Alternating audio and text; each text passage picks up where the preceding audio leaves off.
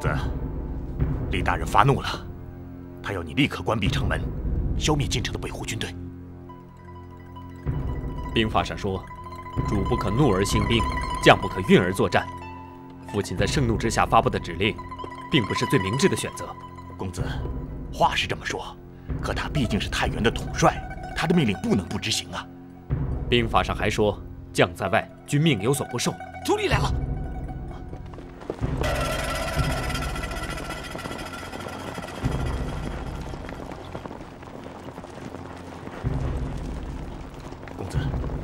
或捉秃利王爷，北户军队不战自退。捉了秃利王爷，我们太原将不得安宁。好，说得好啊！刘大人什么时候来的？我刚到，我还正担心你要对秃利王爷下手呢。市民不至于如此目光短浅。那是我太多虑了。哎，先生，为什么不能对秃利王爷下手啊？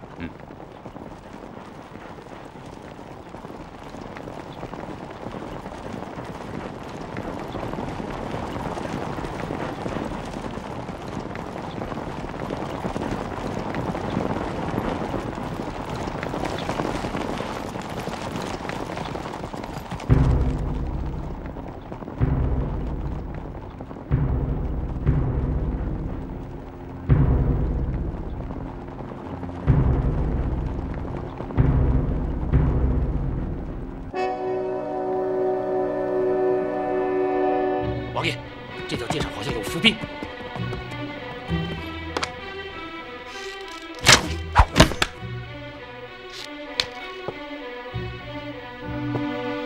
公子，为什么不对秃利王爷下手啊？抓了秃利王爷，势必可汗能够善罢甘休吗？唉。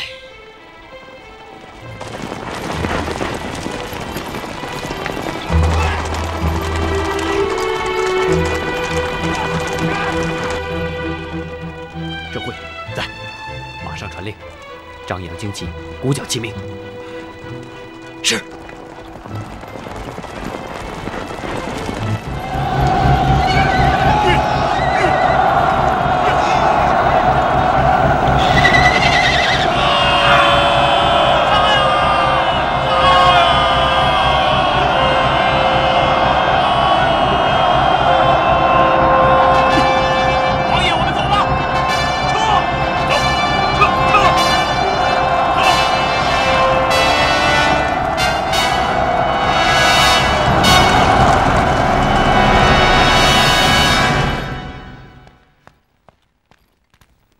父亲，父亲，你找我？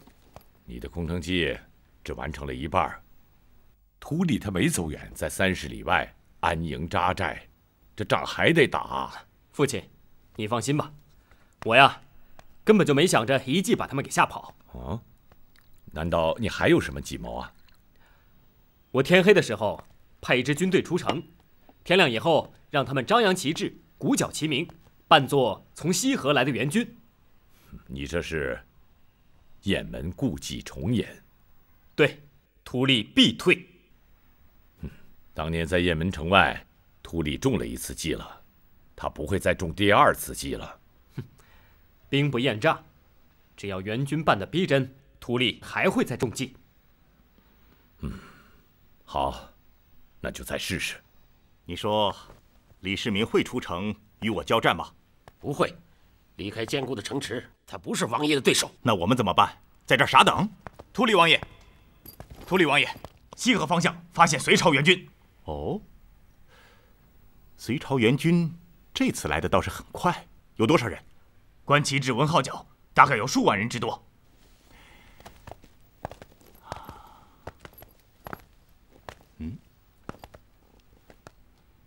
哼，你说李世民会不会虚张声势，雁门故伎重演？李世民若虚张声势，他的援军必以10万之众的声势出现。那你的意思是说，我们该撤了？哼，见不到李世民，我是不会走的。隋朝的援军一到，我们可就处在劣势了。他有援军，咱们也有啊。这一仗，必须雁门支持。派人速往汾阳宫，命刘武周立刻增援太原。是。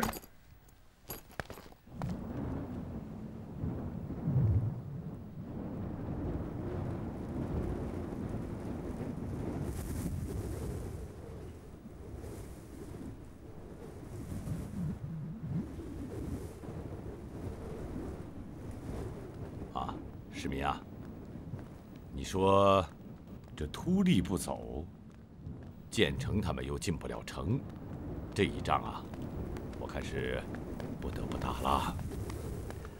父亲，孩儿以为这一仗还是可以不打。市民啊，敌我交战，非你一厢情愿，敌人的统帅他不会听你调遣的。此仗不打，对北胡人大有益处。我可以说服他们，让他们退兵。说服？哼，市民啊，你是不是过于异想天开了？唐公啊，市民并非异想天开啊。文静愿前往北胡大营，说服突利退兵。你如何说服突利啊？以朋友相待，以厚礼相赠，用卑谦的言辞说明双方的共同利害。唐公与北胡人结交，他们岂有不退兵的道理啊？与北胡结交，会有刘武周之嫌呐，这必遭天下人辱骂。哎，刘武周怎么能与唐公相比的？那刘武周是为北胡人所用，而唐公是让北胡为我所用。那请文静细说。唐公在太原举义，北有强大的北胡，南有朝廷的重兵，若不与北胡人结交，必腹背受敌呀。生存尚且艰难，大业又从何而谈呢？文静说的有理啊。此外，太原的军队缺少战马，与北胡人结交，我们可用中原的物产换取北胡的战马，以壮大唐公的军力。好，我赞同与北胡结交。啊，文静，此事机密，不可声张。文静明白。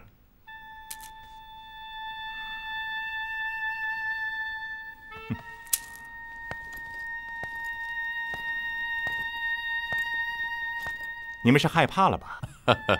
王爷，如果认为化干戈为玉帛是害怕的话，那么天下就没有什么安定可言了。隋朝杀了我们的谋臣，藐视我们北胡，我们不可能再和睦相处了。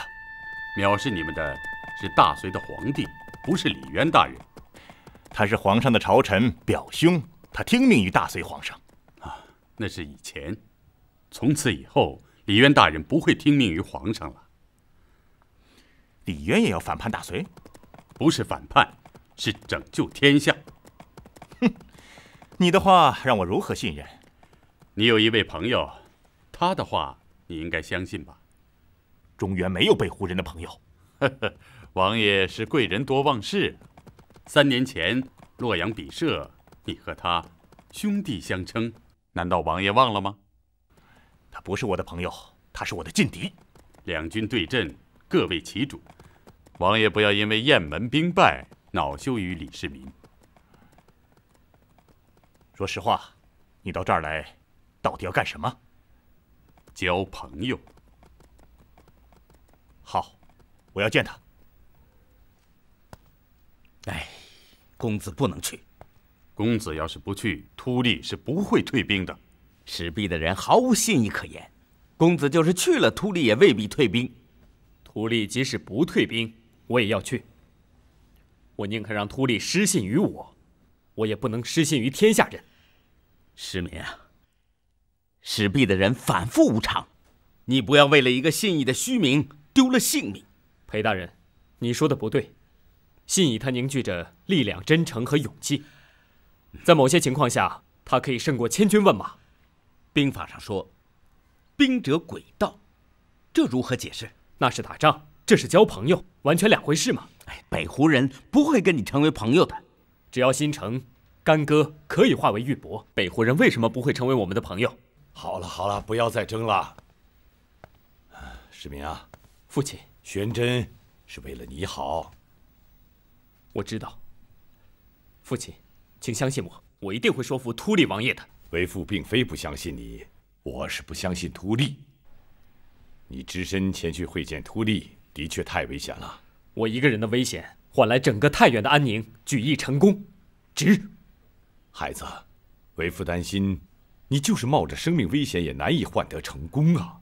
不冒危险，那就更不会成功。市民，父亲，我们必须与北胡化敌为友，确立北方屏障，父亲的大业才能成功。父亲，你就让我去吧。父亲，举义起兵，平定天下，一定会有许多的艰难险阻，危难重重。如果孩儿连一个秃利都不敢去见的话，那如何克服这重重的危难，平定天下呀？孩子，去吧。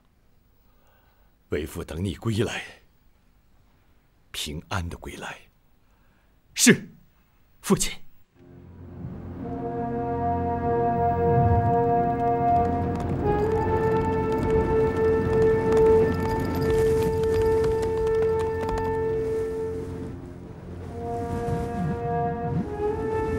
就你一个人，你也没有请别人，你也不怕我杀了你？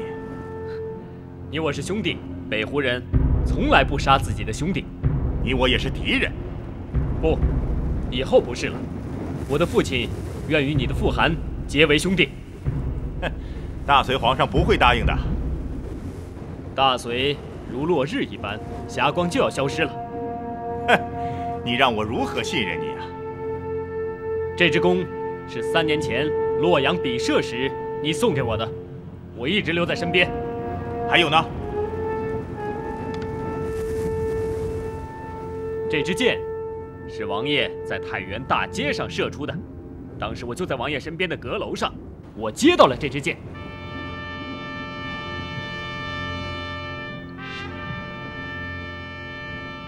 我明白了，你留我一条性命。不，我本来就不会伤害兄弟的性命。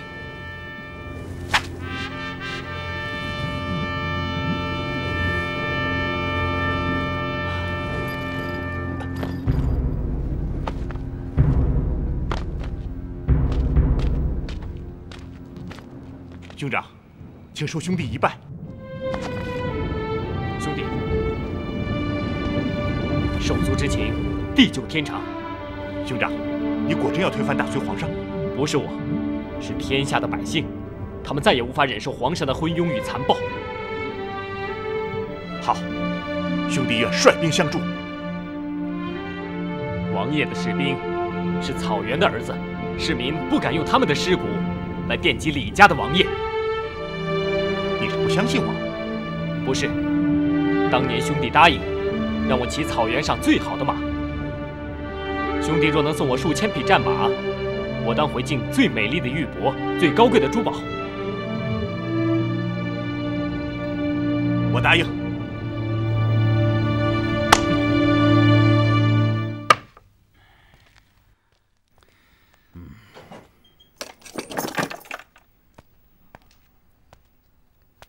高大人、王大人，赶快吃吧，这是最后一顿了，是我特意为2位大人准备的。李世民，我高君雅就是到了阴间，也不会放过你的。哼，李公子，我想问你一件事，请问，秃利来了多少人？4万。你们把北胡人赶走了，损了多少兵？未损一兵一卒。真话？我没有必要骗你。你们是如何退敌的？先是空城计，然后虚张声势，再往后化干戈为玉帛。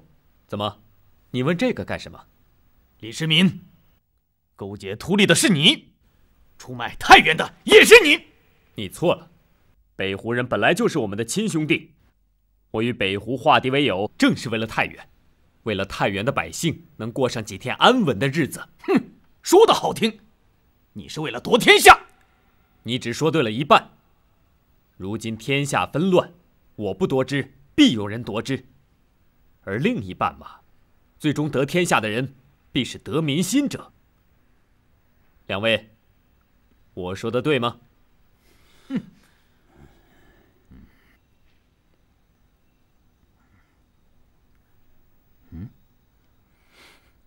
王大人，你我都是男人，男人掉头不掉泪。我不是为我是为大隋。高大人，这是大隋的最后一杯酒了，喝了吧。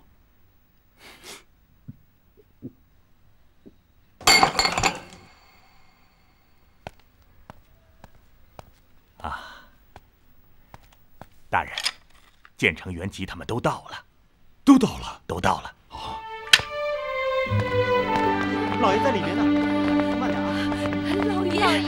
老爷，快起来，快起来，快起来呀！到了就好，郑辉啊，快带他们去歇歇。好，快去。夫人，我带你到后面休息。快点去吧。去吧。父亲，来跟我进屋吧啊！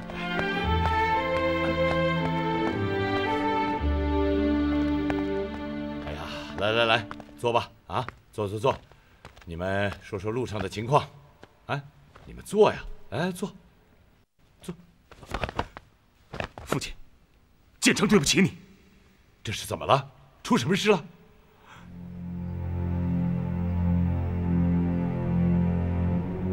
志云丢了。怎么？你们把志云给丢了？你怎么丢的？让官府给抓走了。丢了志云是我的责任。父亲，你就惩罚我吧。建成，你这个大哥是怎么当的？把自己的弟弟丢了，他还不满15岁啊！建成知错，父亲把一家人交给我，我没有把他们都带到太原来。建成，对不起你。大哥，别再说了。父亲，都是我不听大哥的话，是我把志云给弄丢的。要惩罚，你就惩罚我吧。元吉，你不要跟我争，我是大哥，一切责任在我。大哥，别争了。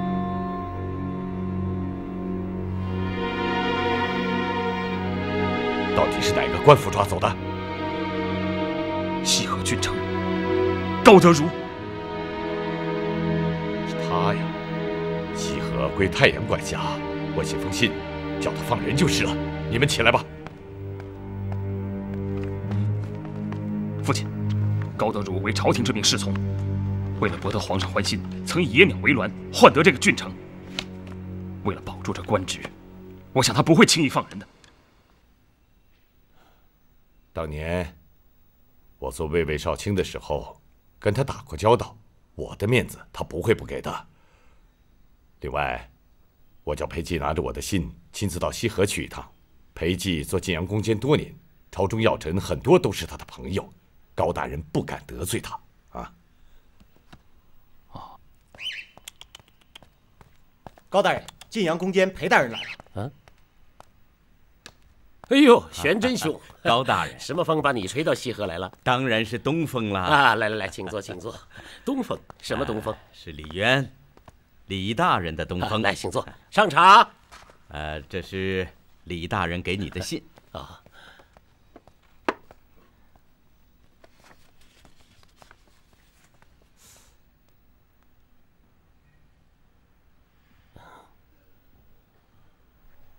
怎么了，高大人？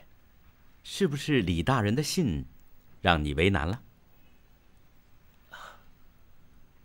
怎么说呢？玄真，这封信你看过了没有？这是李大人给你的信，我怎么会看呢？来的时候李渊没对你说过什么吗？他就是说让我把五公子志云带回太原。哦，高大人，志云可是在你手里？我听说李渊在太原欲图谋不轨，有这事吗？这是谁在诬陷唐公？这可是满门抄斩之罪啊！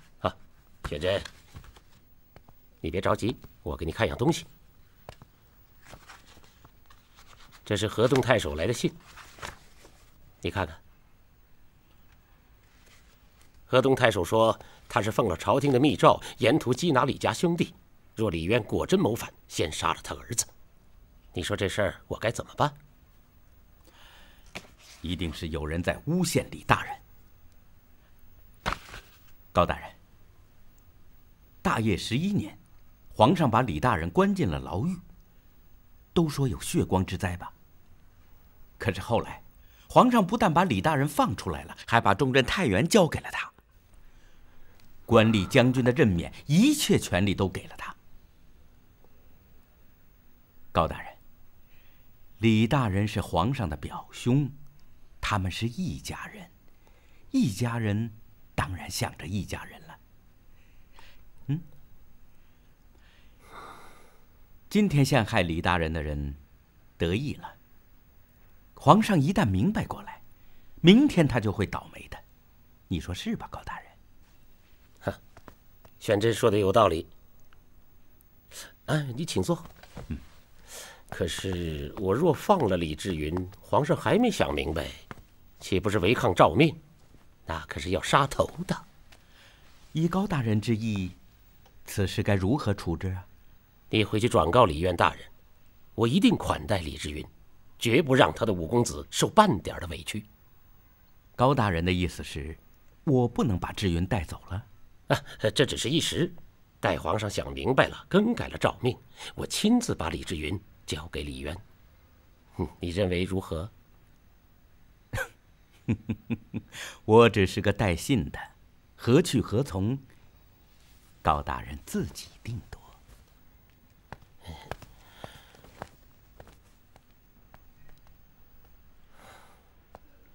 高德儒这是有意跟我们作对。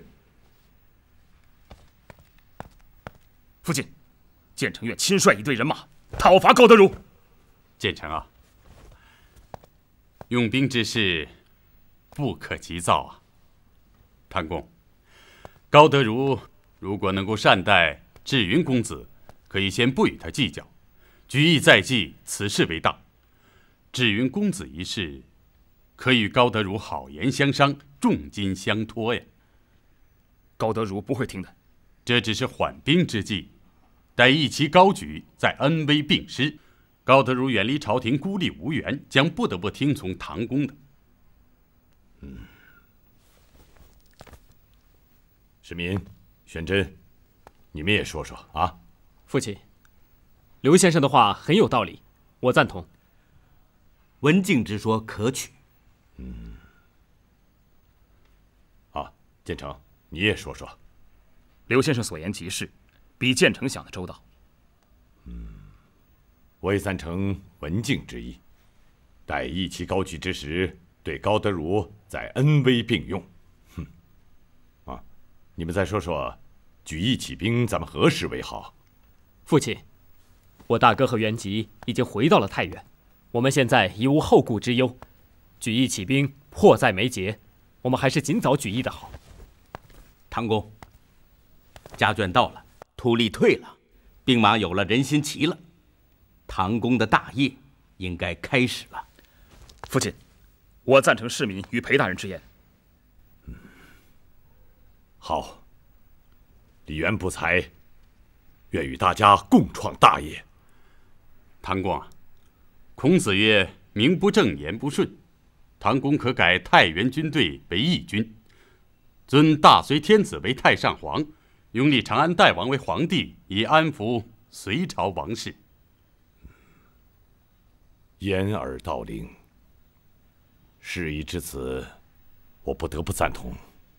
请唐公传送檄文到各郡县，改变旗帜，一切听从于唐公的号令。好，我赞同。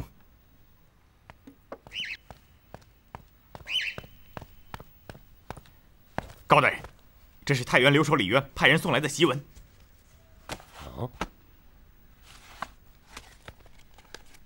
他要遵立长安代王，改换旗帜。遵立代王，改换旗帜。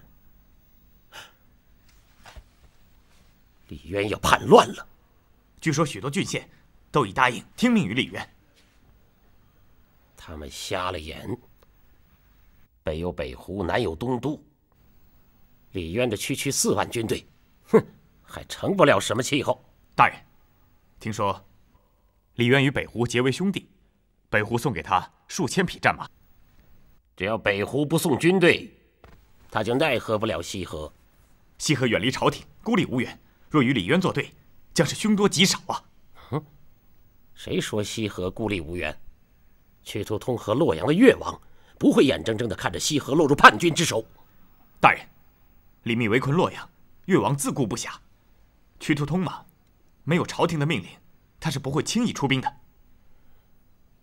我今天就派快马上书朝廷，禀报李渊造反，让朝廷命屈突通出兵。江都路途遥远，李渊若是近日发兵，等待屈突通的援军，只怕是望梅止渴。刘将军，按你的意思，我只能开城投降了。大人，末将并非此意，末将只是担心西河。西河用不着你担心，即使屈突通的援军一时来不了，西河有坚固的城池，有1万效忠于朝廷的将士。李渊若敢来犯，必大败而归。太原发出的檄文，各郡县都纷纷响应，只有西河郡城高德儒不听从太原的命令。我打算出兵讨伐西河，各位意下如何啊？高德儒这种人是不见棺材不落泪，文静赞同出兵。大人，五公子志云尚在高德儒的手里，还是先礼后兵的好。无忌说的有道理。父亲，高德儒不肯听从将军府的命令，即使先礼，也未必放了武帝。只有即刻发兵，令其措手不及，武帝兴许无忧。如若优柔寡断，武帝必会丧命于高德儒之手。市民说的也有道理啊。建成，说说你的看法。父亲，建成愿率兵讨伐高德儒，解救武帝。玄真，高德儒无药可救，不出兵，他不会就范。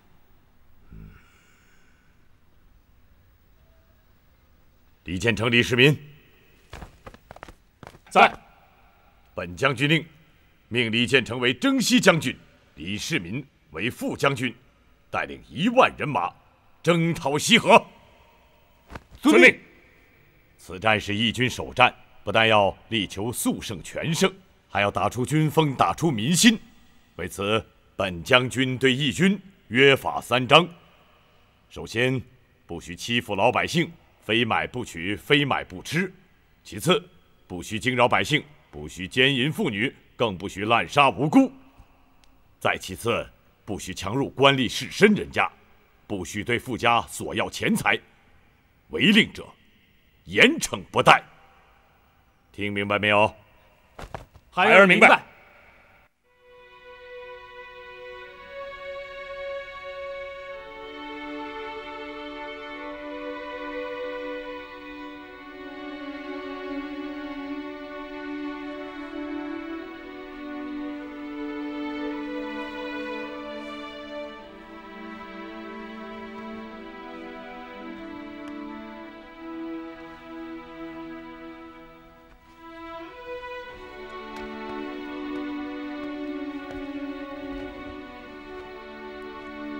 世民，你看合适吗？好，很好。我是问合适吗？合适，很合适。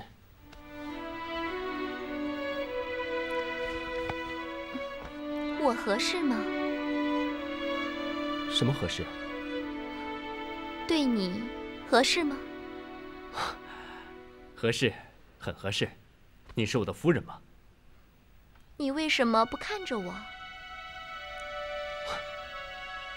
我要带兵打仗，就要熟悉地形。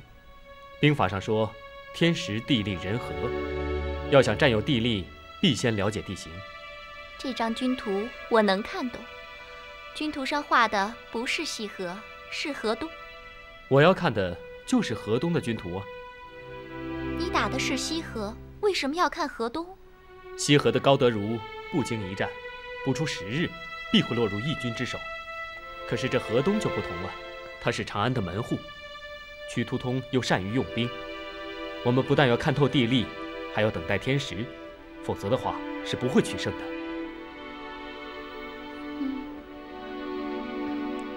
对不起，我耽误你了。你真的是一个懂事的女人。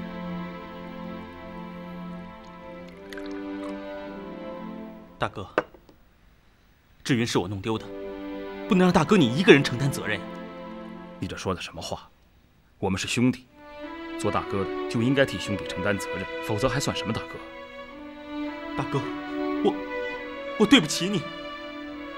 元吉啊，你不是对不起我，是我们兄弟两个对不起父亲。他把一家人交给我们，我们没有把他们都带到太原来，我们辜负了父亲，对不起他老人家。大哥，我懂了，我真的懂了。这一路上，你骂我、打我，都是为了我好，为了父亲，为了咱们李家呀，为了咱们一家人能来到太原。这一路上，你吃尽了苦，受尽了委屈。大哥，受惩罚的人应该是我。千言万语都在这酒里，我敬大哥一杯。元吉，咱们是兄弟，不要这样。不，亲兄弟也有亲疏，大哥对我最亲，我心里是明白的。好，喝了这杯酒，这件事就算过去了。你放心，大哥一定会把志云给救回来。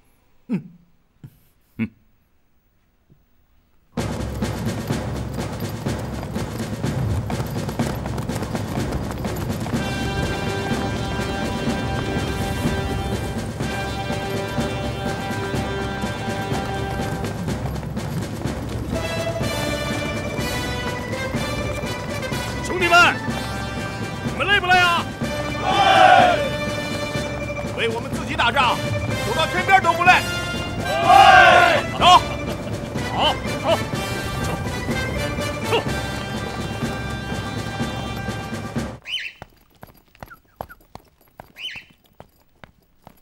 大人，太原的兵马已向西河而来，他们有1万多人。叛军再多也是乌合之众，不必怕他们。大人，带兵的是李渊的2个儿子李建成和李世民。哼，那就更没什么可怕的了。乳臭未干，何以带兵？更别说是打胜仗了。大人，你可能不知道，当年在雁门城外，李世民带领8万军队，打退了30万北胡铁骑，此人绝不能小视。哼，雁门大捷，我以前也是信以为真。可是现在我不信了。为什么？这不明摆着吗？李世民与突利王爷称兄道弟，他早就预谋反叛大隋。当年的所谓雁门大捷，那只是糊弄朝廷的把戏而已。大人高见，传令全体将士，我们是为大隋而战，为皇上而战，正义在朝廷，在皇上。打败李渊叛军，朝廷必有重赏。遵命。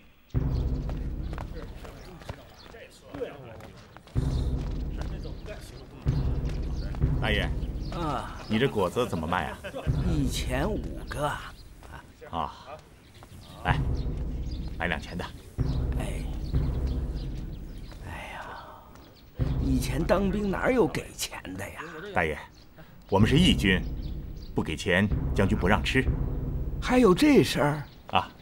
将军说，义军是除暴救民的军队，救民的军队不能欺负老百姓。好，将军说得好。这几个果子送给将军吃吧。不，大爷，不行。哎，没关系啊，没关系。真的不行，大爷，吃了这个果子，将军会惩罚的。哎，你看看，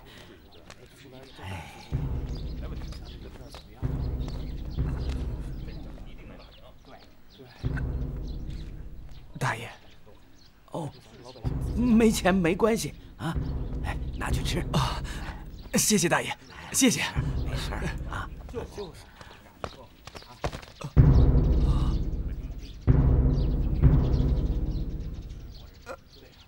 将军，我错了。拿了几个果子？将军，我真的没有钱，我有了钱一定还他。我让你数一数，拿了几个果子？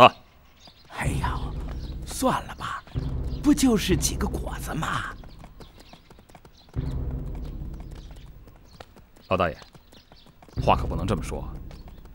这些果子是你们老百姓的心血，是口粮啊。好，这些铜板够不够？够了，够了，够了。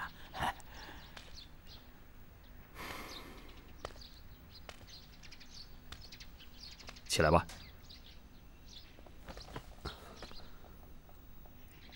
你要记住，没有这些老百姓，就没有我们义军。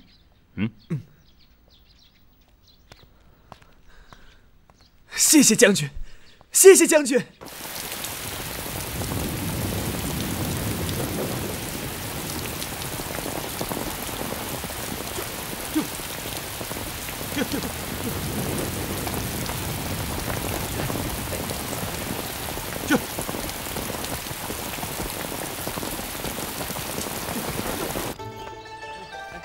我来帮你们。没事没事，来吧。官爷，你们辛苦了，喝口水吧。不了不了。哎呀，你看你们衣服都淋湿了，就是不肯进老百姓的屋子。听说你们吃百姓的果子还给钱，以前我可没听说当兵的吃我们百姓的东西给钱的。义军就是好啊！是好啊，义军就是好啊！太好了！哎，你们义军归朝廷管吗？你说呢？如今的朝廷处处欺压百姓，如果你们义军真为老百姓想，就不要听他们的。对，不听他们的。你说的对，朝廷处处欺压百姓，不能听他的。我们已经尊长安的代王为新皇上，重组朝廷，清除贪官污吏。好，将军说的太好了。好啊！既然你们都说好，就请各位传个话。西河城里面凡是有亲戚的，请写封信，传个口信也行，让西河里的士兵不要跟义军作对。我们会善待西河士兵。好，这我们能办到，这我也能办到。对，我们能办到。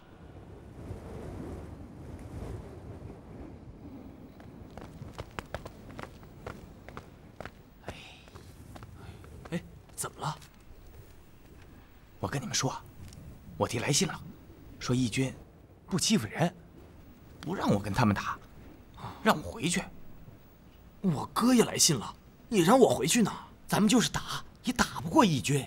你们知道吗？那个李世民可是个神箭手啊，100步之内箭无虚发呀！哎，别说了，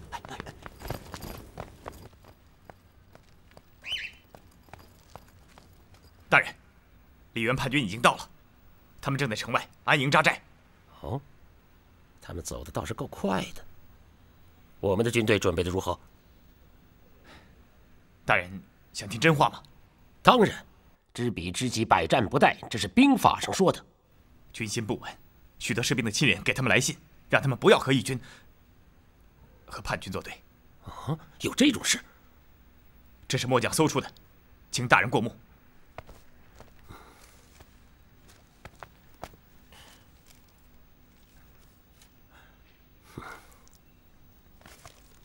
刁民，西河全是刁民。大人，我已经命令守城各将领，把凡是收到这种信的士兵全部抓起来，严加惩处。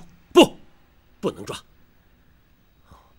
西河士兵10有8、9都是西河人，只靠惩罚难以稳定军心。依大人之意，当如何处置啊？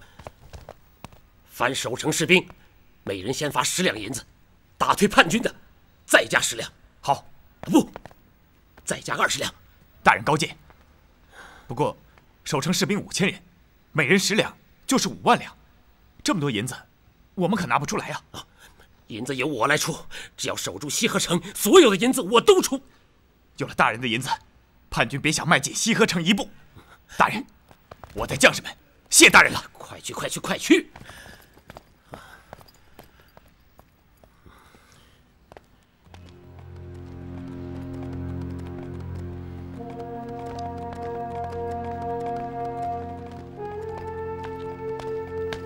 大哥，派往西河的细作都回来了。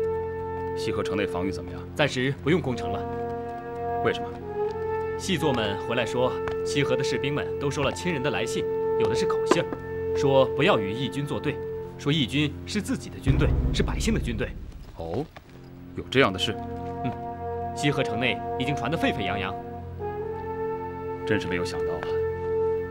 义军只不过是一路上公平买卖、和气待人，西河的百姓就如此回报我们。这就是民心，多少银子都买不来的民心。可只有民心，西河是拿不下来的。高德儒为了他的官位，一定会顽抗到底。高德儒用银子买士气，每个人给了10两银子，还承诺如果击退义军，每人再给20两。士气是用银子买不来的。大哥说的对，现在城外的百姓纷纷进城，劝说城内的士兵们不要给朝廷卖命，不要给高德儒卖命。用不了2天，高德儒发下去的银子就会付诸东流，到那时候我们再去西河，易如反掌。好，那就让高德儒再活2天。哎，世民啊，志云有消息吗？细作们说，高德儒已经把志云送往长安了。高德儒，我非亲手杀了他不可。